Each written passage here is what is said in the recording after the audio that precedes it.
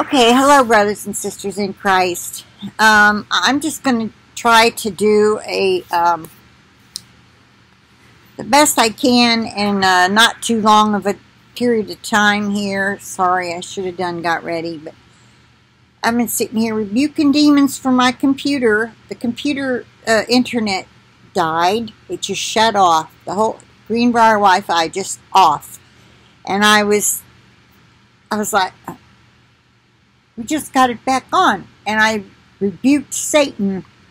Sorry, I'm spitting on my computer. I rebuked Satan in the name of Jesus, and it came right back on. I'm like, there's no way this is not spiritual warfare. Well then, okay, I go back to pulling up.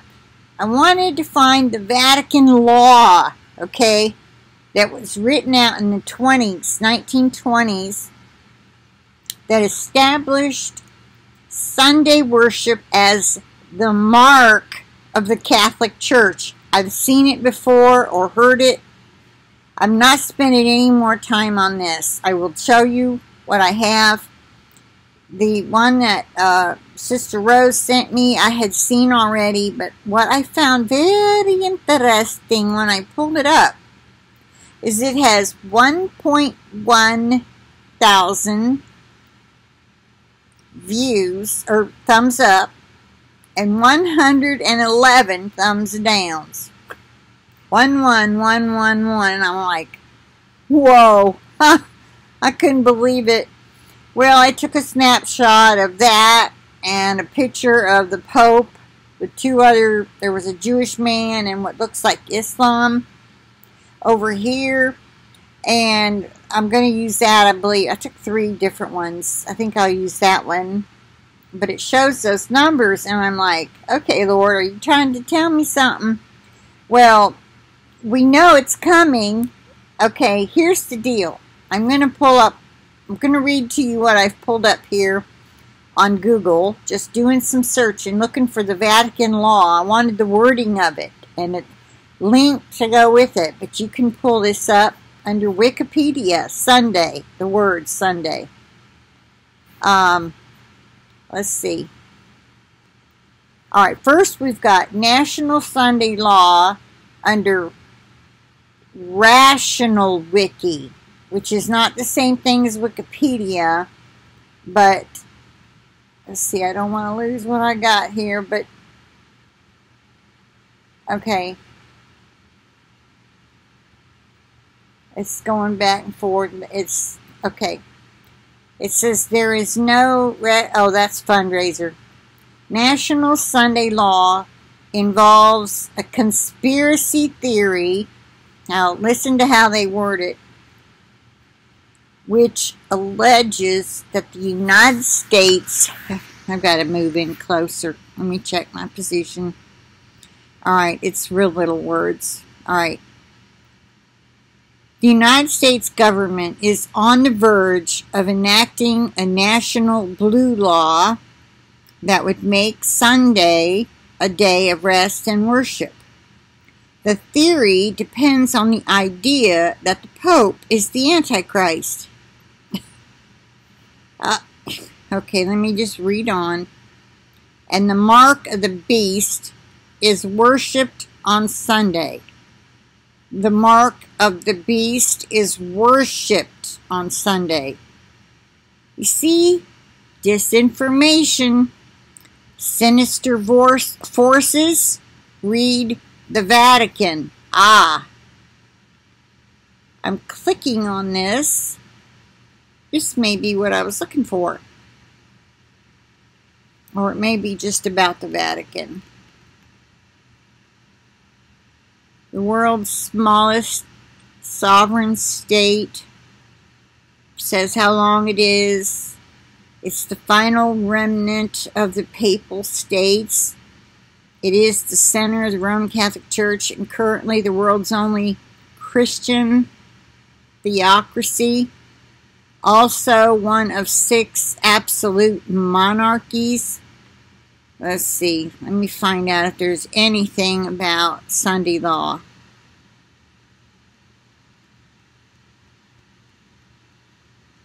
No, we're going back.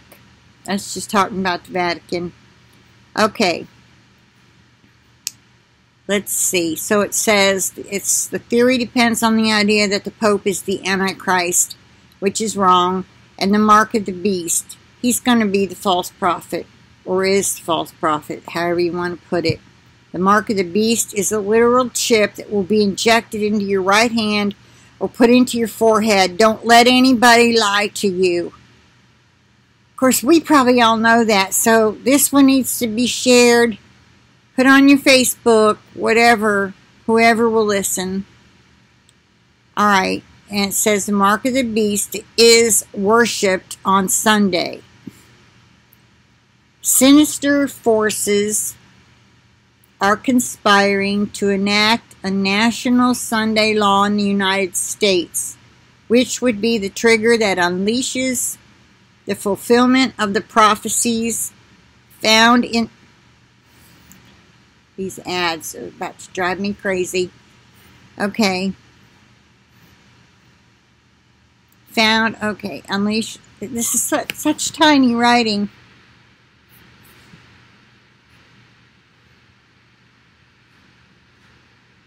Sinister forces, okay, I said that already, are conspiring to enact a national Sunday law in the United States, which would be the trigger that unleashes the fulfillment of the prophecies found in the biblical books of Daniel and Revelation.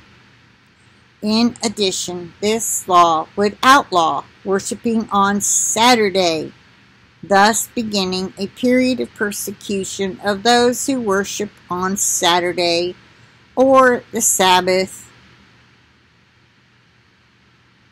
Over here there's a square that's in orange, dark orange at the top and bottom, and light orange in the middle with a dark orange circle with the triangle and an eyeball.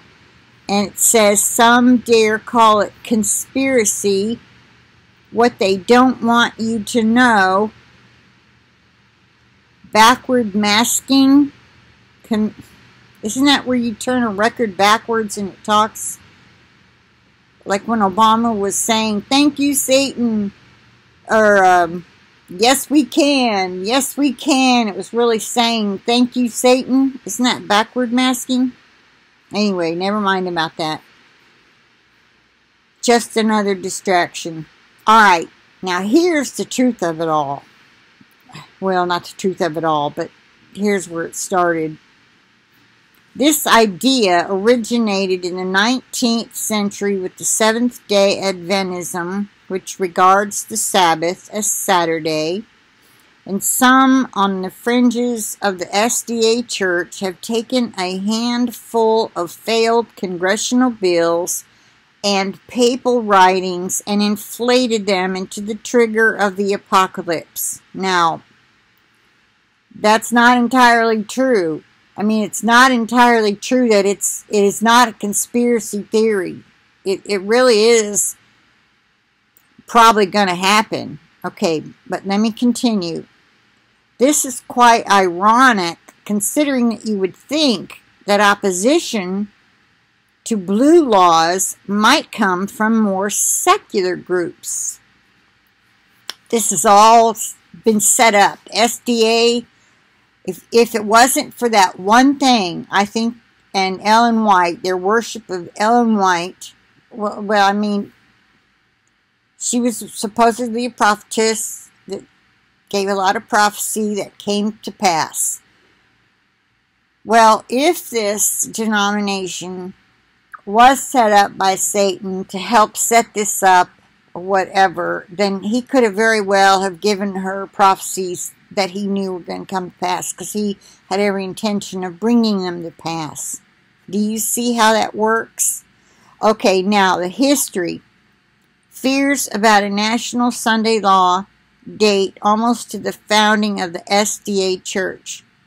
The great controversy that Ellen G. White wrote, and even in free America, rulers and legislators, in order to secure public favor, will yield to the popular demand for a law enforcing Sunday observance. Okay, for one thing, I'm 64 and we've been observing Sunday as the day of rest since I was born. And since way long before that. She claimed to have foreseen such a thing in 1844. Well, she may have. Like I said, Satan knows the beginning of the Bible from the end of it, and he could have told her every single thing that came to pass. All right, enough about the SDAs. I'm going to go back. What is the meaning of Sunday law? Blue laws, also known as Sunday laws, are laws designed to restrict or ban some or all Sunday activities for religious reasons, particularly to promote the observance of a day of worship or rest. Such as when I was a child, growing up, when I was 13, my friend and I, both Catholic, she would call me up, want to go shopping on Sunday, and my father would say, absolutely not. You're not shopping on Sunday. Until I was about 15, and then he caved. All right. Which pope changed? And also, when I moved to Alabama, I was 21, I would say 21, or very, very close to 22. And we found it very odd that we couldn't buy beer on Sunday. My husband liked his beer. Not a lot. He was not an alcoholic. But we just found it odd. You know, that was a blue law. In certain counties, you had to drive down here to this county to get, maybe there were some others, but we were in another county farther north in Alabama, and they had the blue laws where no alcohol was served or sold on Sunday. Okay, that's an example of a blue law. Okay, when was the first Sunday law? Aha!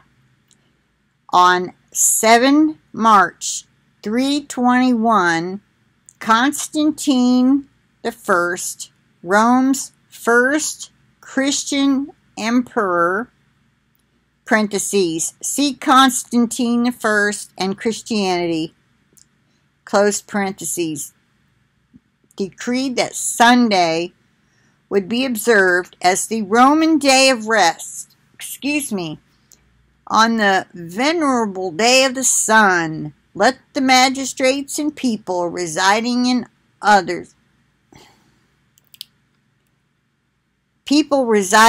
cities rest, and let all workshops be closed. Okay? Constantine, you know, that emperor that started Catholicism? Okay. So he decided Sunday would be the venerable day of the sun. Now that's taking Wikipedia's word for it, and it very well could be, because he was pagan to start with. They worshipped the day of the sun. Okay? However, let me continue. Did the apostles worship on Sunday? People don't know their Bibles. The Lord's Day in Christianity is generally Sunday, the principal day of communal worship. It is observed by most Christians as the weekly memorial of the resurrection of Jesus Christ, and that is the truth, who is said in the canonical Gospels to have been witnessed alive from the dead early on the first day of the week. It's mentioned in Revelation chapter 1, verse 10, and I will go there now. I should have had that one pulled up. I did. And when my computer started overheating, I thought maybe if I shut some of these links down, and I thought I'm just going to hurry up and get something out. I may not have internet, later. It's crazy, y'all. So glad I'm getting my own service. Okay, go.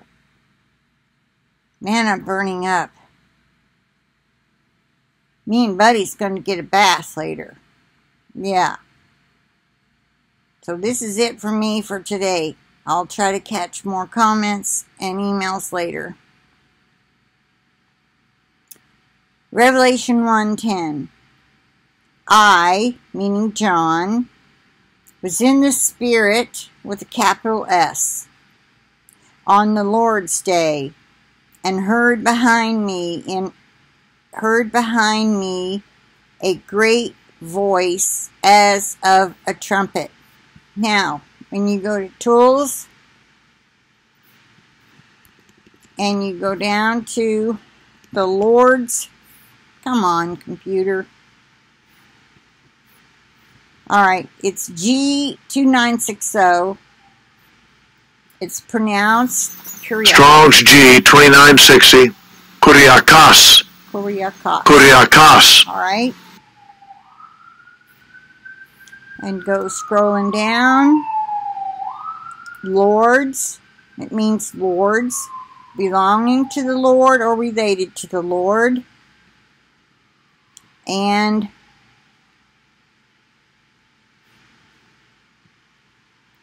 belonging to the Lord, parentheses, Jehovah or Jesus, the Lord's.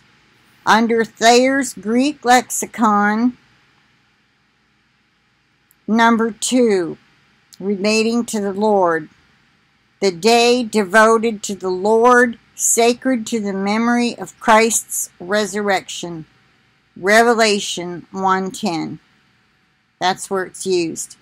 However, there are other places. Let's go to this one. 1 Corinthians 11:20.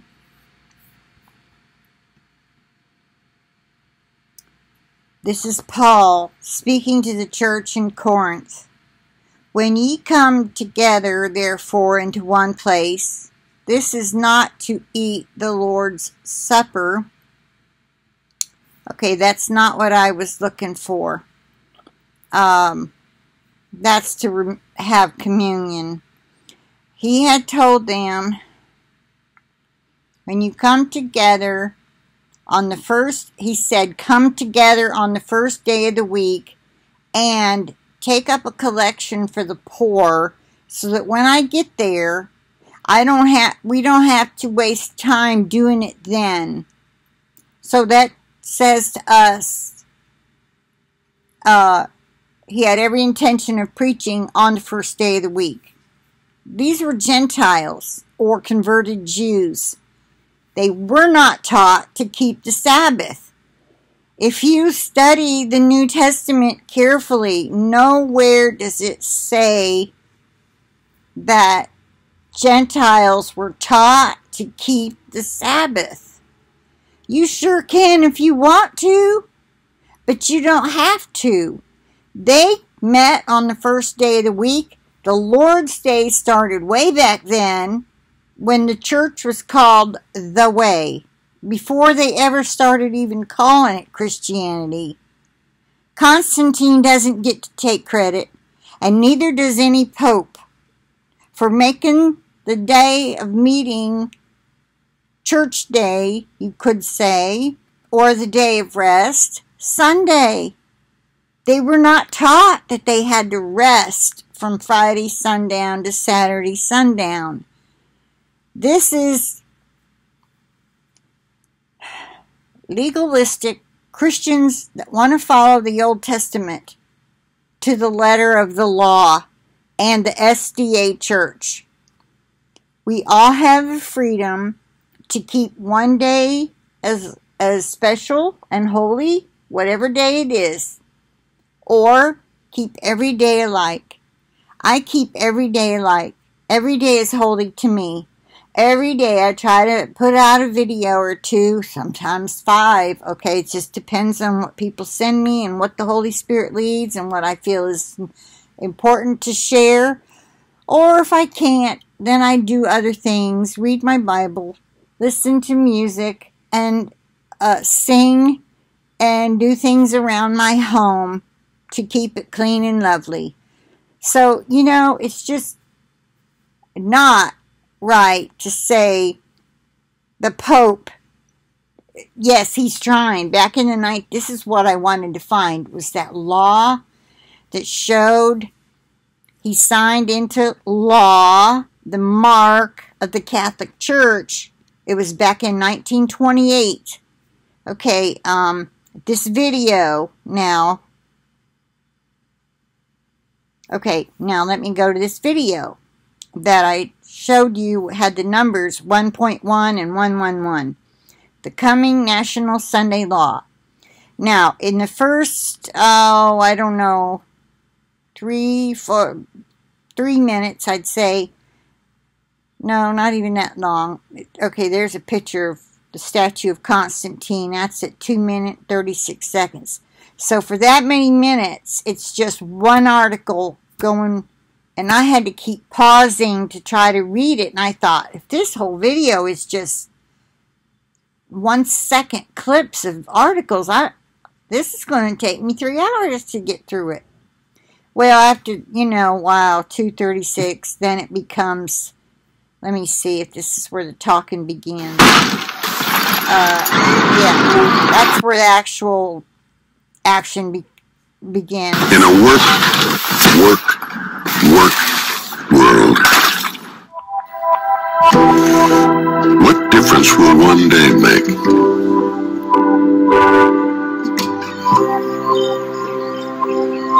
The earth won't alter its course.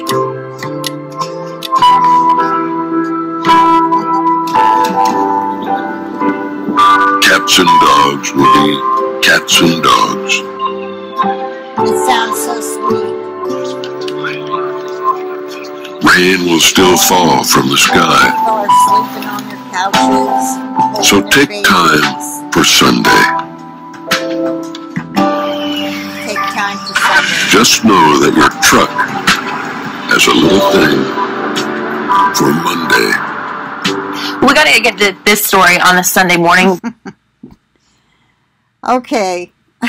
That's like a truck commercial. Okay. At any rate, going back, let me blow this up. I just want to read to you the titles of some of these things. Starts off with a content disclaimer because they use so many articles. It's sweeping the nations. Religions will conform. Sunday laws aren't about Christianity. They're about economics. And if you can pause this and read it, you can. It's very small writing.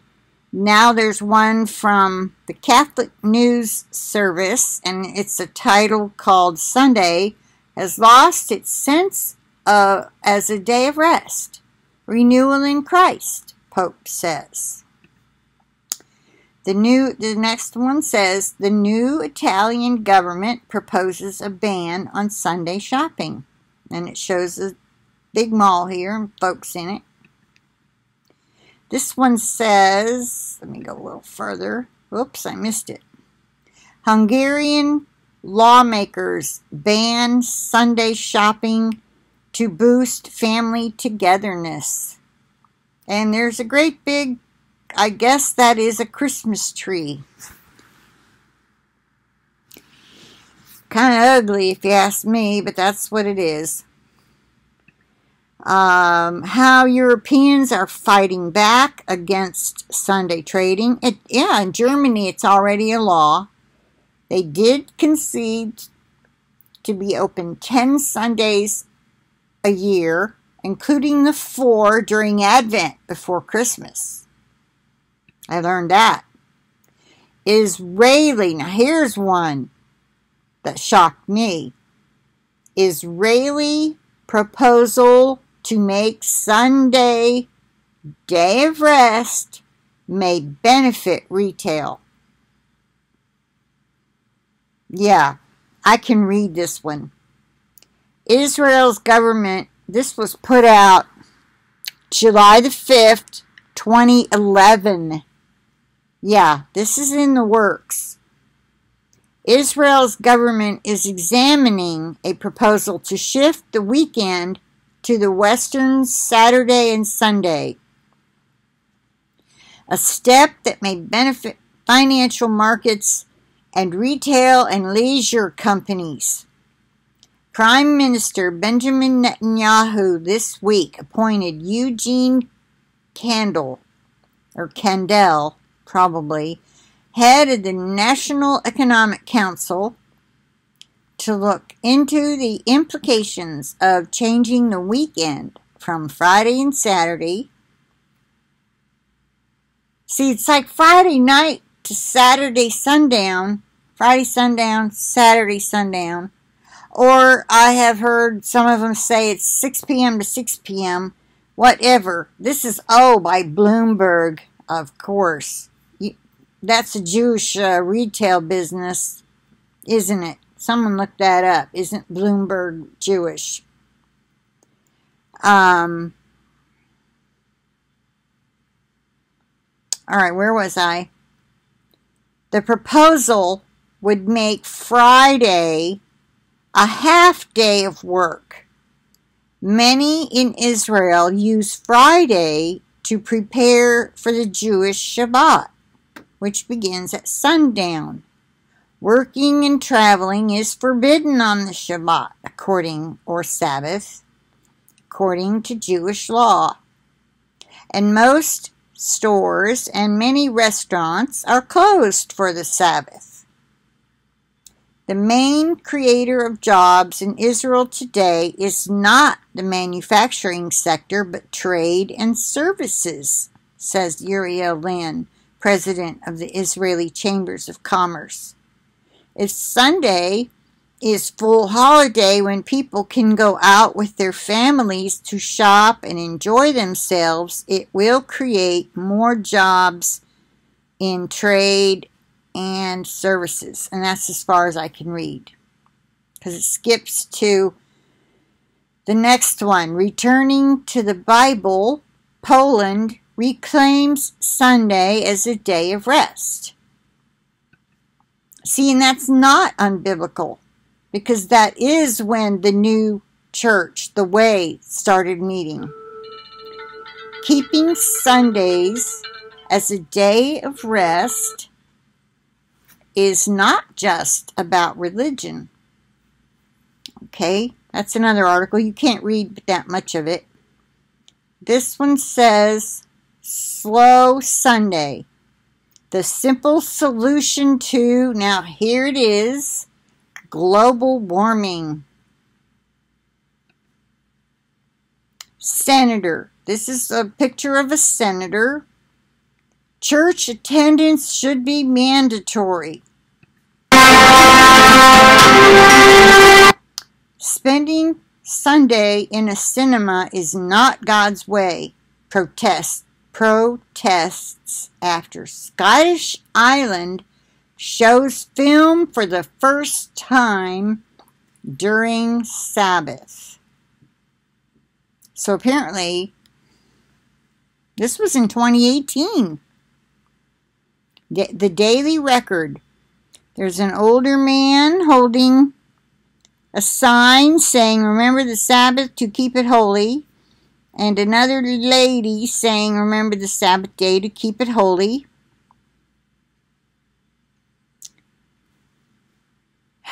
Spending Sunday is their day of rest. And Jesus is fine with that. Paul made that clear. Keeping Sunday special has priceless value. All right, I'm not going to read any more. There's just a few more, and then you can just watch it. Okay? There's many things covered, but a lot of it has to do with global warming. They think if everything shuts down one day a week, we won't have, that's going to be one of their excuses. One of their good excuses for enacting this law is about that. But it's all about fooling the masses into believing that this is the mark of the beast. Don't be fooled. It is not the mark of the beast. It's okay for you to keep Sunday as your Sabbath. Don't worry about it if you're left behind. Just do it if you want. Don't break the law. Don't go to jail over that. Don't take the mark of the beast, which is going to be injected into your right hand, right here. See the web, right here. And I've done videos on that. I can do a video on the real mark of the beast if somebody wants me to. Leave it in the comments, and I will be happy to do that. And with that, I say I plead the blood of Jesus over this video and the internet connection, and over each and every one of you as well. And I'm glad I made it all the way through. And I'll say bye for now. I'll talk to you later.